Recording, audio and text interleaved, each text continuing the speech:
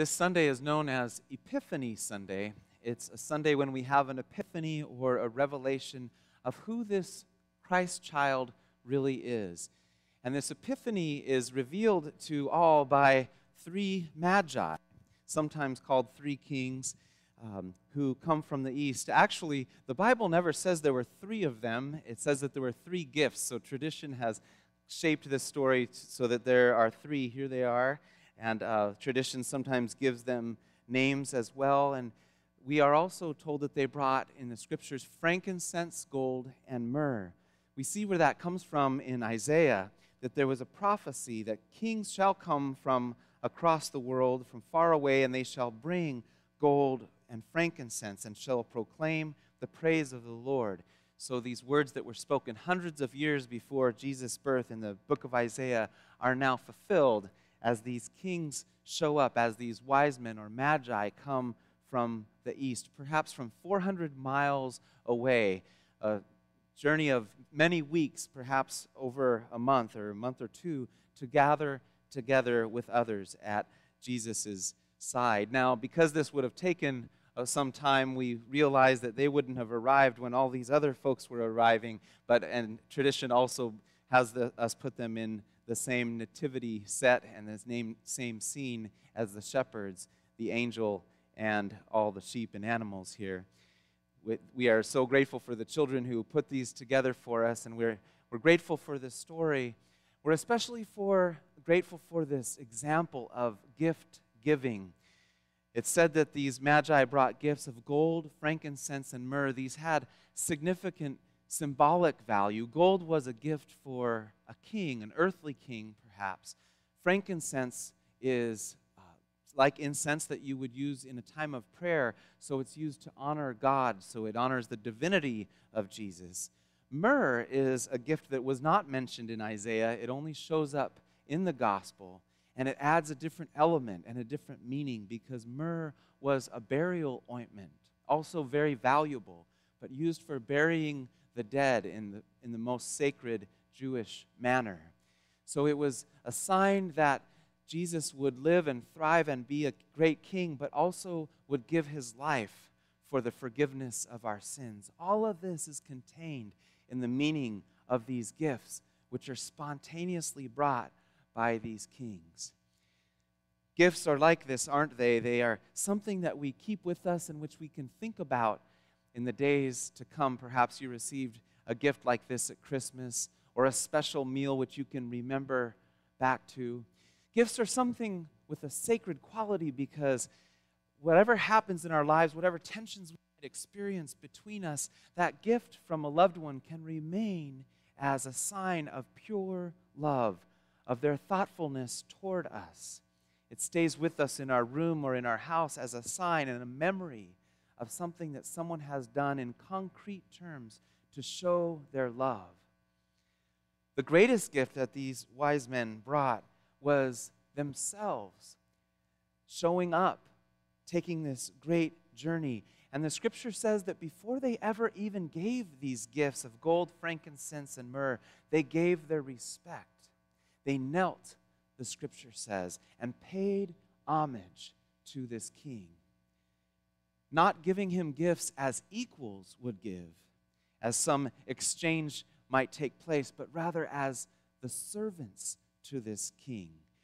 They declared themselves as his servants by kneeling. They gave their own selves, and of course we know that our time and the gift of ourselves and our love is greater than any physical gift that we can give.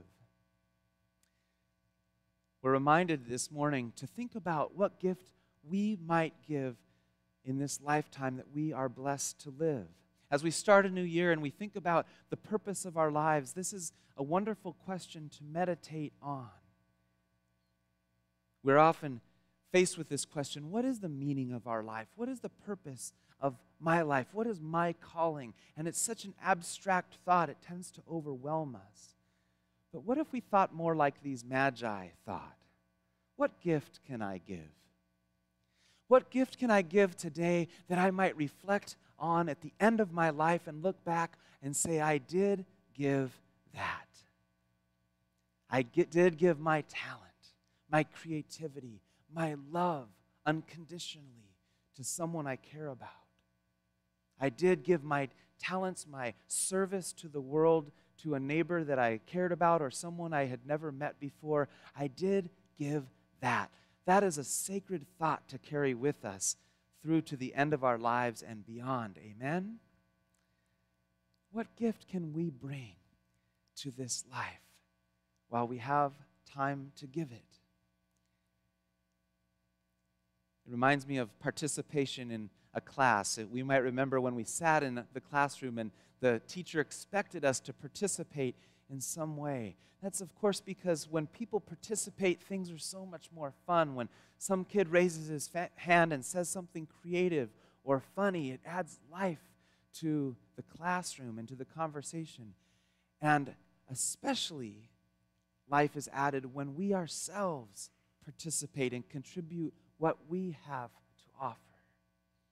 What gift can we bring? We notice that the conversation and the idea that we share shapes the current of the overall conversation, influences the direction of the collective thoughts in the room, and brings us back to life and engages us. How much more creative and good that conversation is than when we withhold or clam up or out of shyness refrain from giving that gift that we should really give. The classroom becomes colder, becomes a little more boring for everyone. Life is like this. We have something to say, some gift to give. We must give it. At whatever stage in life, let us prayerfully consider what gift shall we give that we are called to share. This is God's invitation through the Magi. It's also an invitation to continue giving through difficult times. We are reminded in the story of Herod, whom they visited first, that these were troubled times. Herod was a terrible leader. He was a king that was appointed by the Romans to officiate over the Jewish empire. Herod was a local leader. He was himself a member of that Jewish tribe, but he was also serving the Romans above all. So he was a puppet king, really. The Magi somewhat mistakenly go to his kingdom thinking that they should find a king, but immediately realizing that they have the wrong man, and they really insult him by saying, "Where is the king of the Jews? Where is the real one?" And Herod must have been justifiably insulted. But he kept his cool and started to play a trick and said, "Well, go and find him, follow that star that you've been following, and bring back news of exactly where he is so that I can pay him homage." When, of course, he really wanted to destroy the Messiah, the newborn king who would threaten his own kingdom. Though the Magi were surrounded by a circumstance of violence and danger, they didn't turn back and go to the east and run away. They continued and completed their task. They finished giving their gift of homage and the gifts that they carried. They gave the gifts to Jesus and then cleverly went home, it says, by another route so that Herod would not be able to find out where Jesus' location was, so that he could not carry out his plan. We may be shaken at times by the circumstances of our world today. This week has been a tumultuous week for us as a nation and as a world. Tensions have risen for us between our region and the Middle East. Many of us come to worship today with thoughts on our minds and news fresh in our eyes from reading the newspapers this morning. We come together as we should to share these feelings, to gather and find comfort, to confess our sins, our missteps, to pray ardently for peace. Amen? It is right and fitting that we be here this morning to worship God, confessing We do not know the way to peace. This is why we depend upon you, O God, to guide us as we pray ardently and commit ourselves to do whatever we can to seek your peace. And to continue giving the gifts that we have to give. Notice the Magi were not thwarted by the air of danger that they faced, that they encountered. This unexpected turmoil near Jerusalem. Instead, they gave their gifts. And we learn that when the going gets tough, the tough keep giving. We continue to give what we have to give no matter what. This is a reminder to us as individuals and a reminder to us as a church. Remember all that we have to give. In recent months, we've been speaking about asset-based ministry, thinking about who we are and what we have to give as a church. Think of the collective wisdom and the Christian teaching that we have received in these pews over the decades from faithful pastors and lay people who have shared the faith together. Think of how much that's worth for the community around us. Think of all the people who are isolated and alone in the homes around us right now as we speak, who would love to have a Christian friend. How can we go to find them and befriend them in Christ's name? May that be our prayer, and may we not give up until we have given that gift. God has a wonderful invitation to an adventure, much like the adventure that those Magi entered into at that first Christmas. Let us also complete our mission to give the gifts God calls us to give. This past week, we also received other news for our denomination that was quite overwhelming at first, but is, I believe, a word of good news about peacemaking in the United Methodist Church. The United Methodist Church has had leaders recently, 16 leaders, meet during the holidays to discuss how we might be at peace with those who disagree with us, particularly around the LGBTQ conversations within the denomination. This group has announced just this past Friday that they have come to an agreement. This was an assembly of very different leaders in the church, bishops from around the world, and also lay people who are at the very extremes of disagreement around these conversations.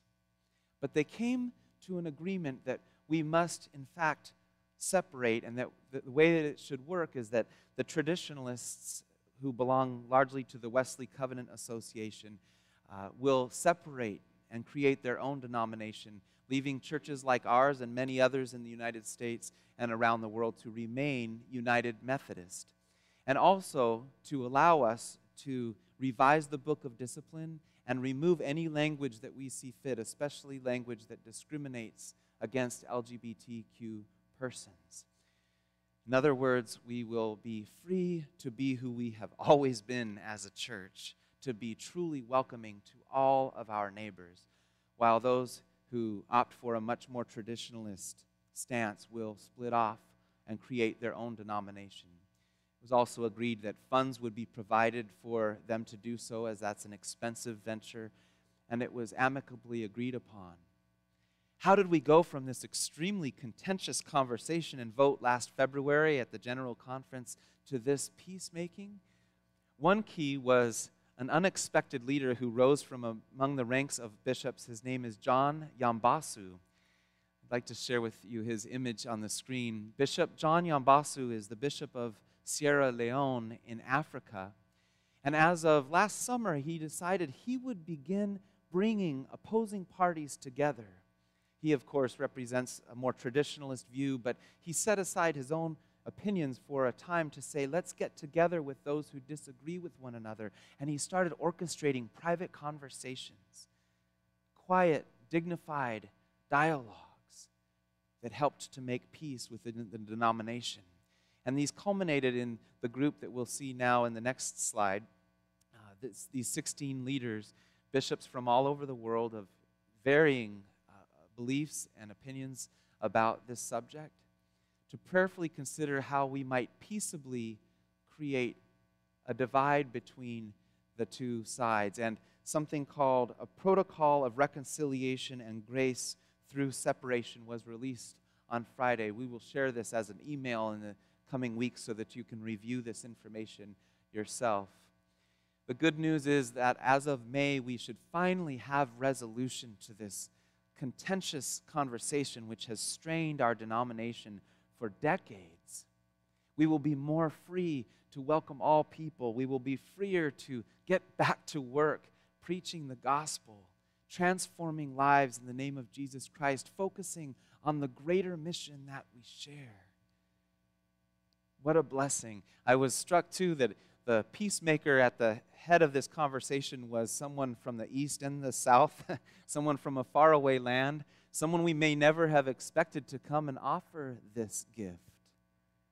He perhaps doesn't look like what we would think of as a United Methodist coming from the context we come from, but he was this leader from a far-off land who brought a gift and an instinct that we should come together, and if we are to separate, to do so in a Christian and respectful way.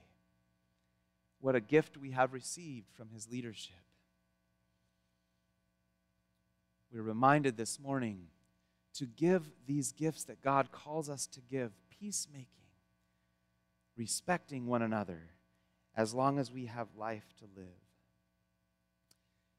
In the same spirit, let us give our gifts this year and for the rest of our lives. Let us prayerfully consider what gift God calls us to bring to God's kingdom. Let us this morning receive the gift of God's birth at Christmas, God's gift to us of this meal, the bread and the cup, as Jesus gives himself in body and blood, as a gift to us, the life, death, and resurrection of Christ, so that we might be forgiven, that we might receive the gift of eternal life. Let us reflect the gifts that we have received, gifts of unconditional love and grace, and let us give them freely until this world is changed to become God's peaceable kingdom. May it be so. Amen. Will you please stand and sing a song called "What Gift Can We Bring?" It's a little new to our church. I'd like to sing it through for you one time. I'll sing verse 1, and then if you will join in singing verses 1 through 4.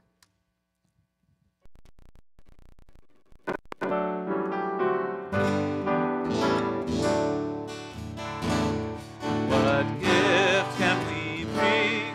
What presence, what token, what words can convey it? The joy of this day, when grateful we come, remembering, rejoicing. What song can we offer in honor and praise? Let's sing together.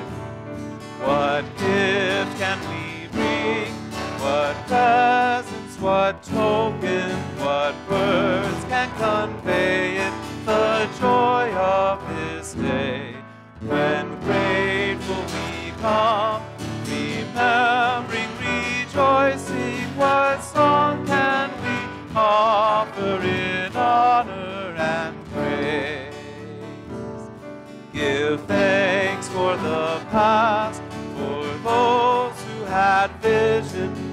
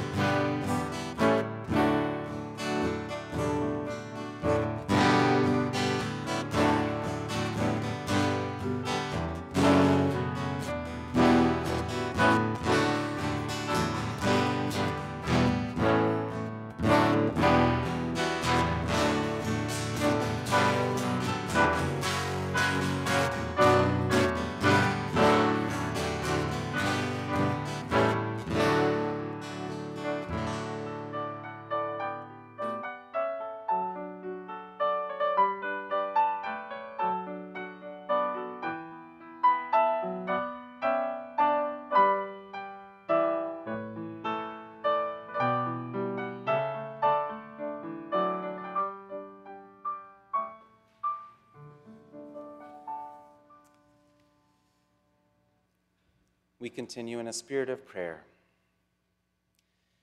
Generous God, we give thanks for every good gift you give, for each breath, for every day of life, family, food, homes, for the beauty of creation, for the gift of your infinite and eternal love. We give thanks for the birth, life, death, and resurrection of your Son, and for your gift to us of everlasting life. For all of this, we give our thanks and praise today and always, O God. We ask that you would help us to show through our generous living that we serve a generous God. Show us, Holy Spirit, what simple gifts we might give, or what great differences we can make in the lives of others through simple gestures. Help us in this way to find great meaning in life, purpose, through the giving of gifts that you have offered through us. We confess, O God, that we often close our hearts to your gifts and to our opportunities to share them.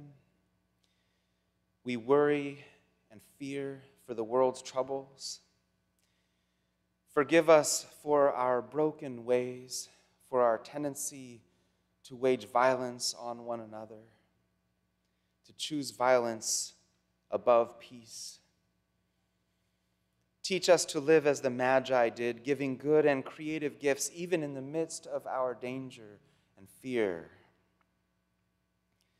Holy Spirit, we ask that you would guide us as a world, restore peace among the nations, guide our leaders to seek your peace and your will above all. Holy Spirit, guide our church. We pray that these plans that have been conceived of in these conversations among our denominational leaders and laity that have gathered together over these holidays, that you would bless these plans and help them to remain peaceful and free of contention. God, we acknowledge that in whatever format we might worship, whether together or separate, we are one body in Jesus Christ. Help us to treat each other accordingly. We thank you for the leadership of bishops around the world, and this Bishop John Yambasu, who has shown us the way to speak to each other in the spirit of Christ's peace. Help us to continue to follow in your way, dear Jesus, as we seek your will for your church. Be born into this world, even as it is, dear Christ, so that your forgiveness, love, and mercy may outshine our darkness today and forevermore. May it be so. And now